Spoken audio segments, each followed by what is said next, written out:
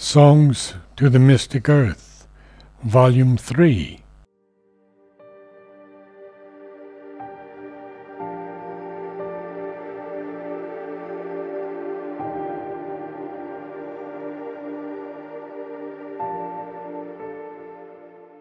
Roses.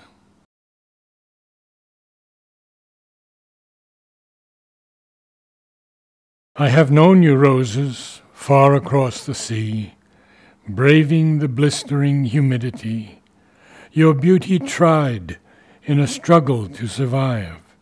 In your home of light, do you remember me?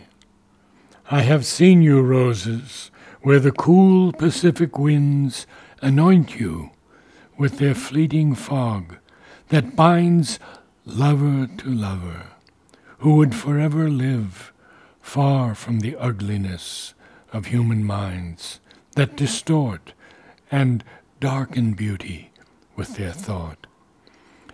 O roses with the power poets sought, when poetry and rhythm were alive and metered the soul of loveliness you caught, surviving in hostile climates to withstand torrential rain, to grow upon the sand.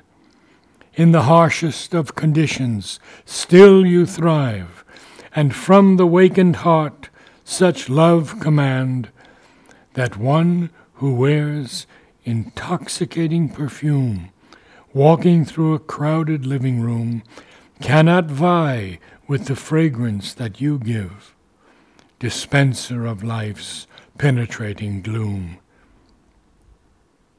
I love you, roses, and I love you well, but sudden spring still holds me in its spell, when irises and peonies arrive, bringing heaven's touch to all our self-made hell.